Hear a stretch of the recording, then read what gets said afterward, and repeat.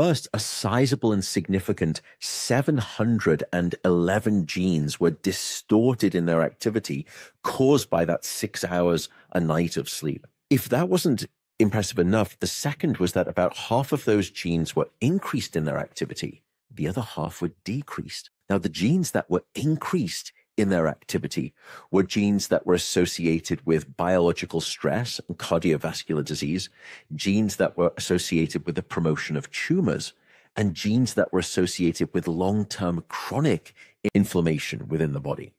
Whereas those genes that were actually switched off or turned down were genes associated with your immune system.